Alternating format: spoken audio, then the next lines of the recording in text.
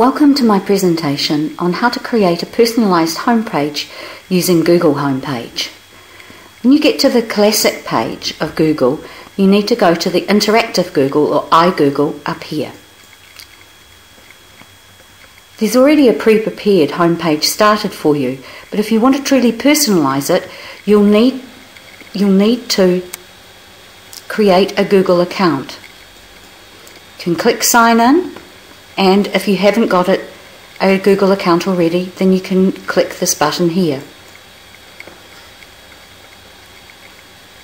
To create your account, you need to fill in your email address here, your password, repeat your password, copy the letters for the verification code, and finally click the button to accept and create your account.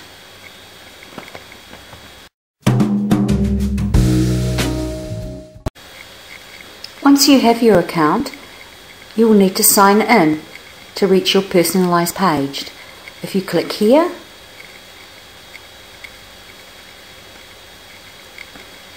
then you can sign in this box here.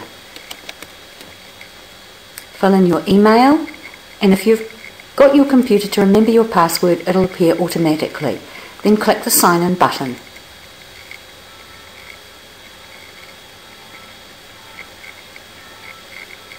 And your page will appear.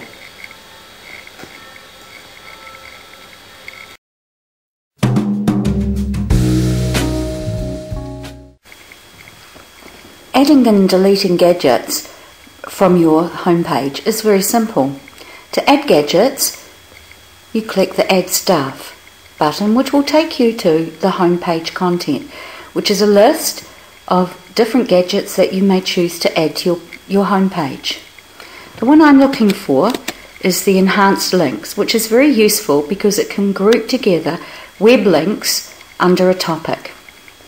I click search and I find it. By clicking here I can find out more about it, but I know I'm going to just add it now. This dialog box tells me that it's not made by Google and I may not trust it, but I've used it before, so I'll click yes. If I go back to my home page, in the top left hand corner it has appeared. By clicking the arrow button I can edit the settings and give it a title. I'm going to put fun links here. Save it. Click OK to confirm it. Now if I wish to add a link, by clicking the add bookmark I can type in a name or a description and then copy and paste the web address here and click add. Deleting gadgets is even simpler. By clicking this button here, I can see that it's been deleted. I can close this box and it's gone.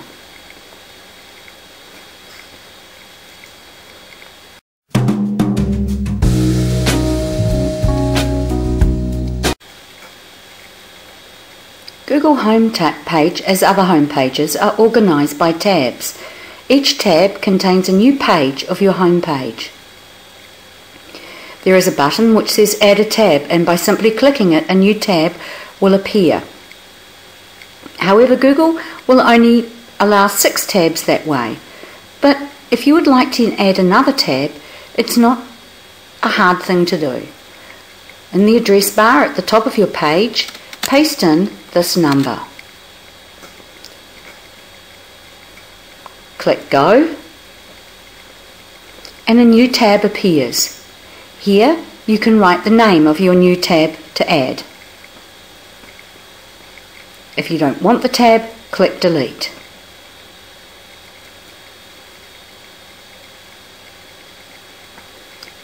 Thank you for listening to my presentation.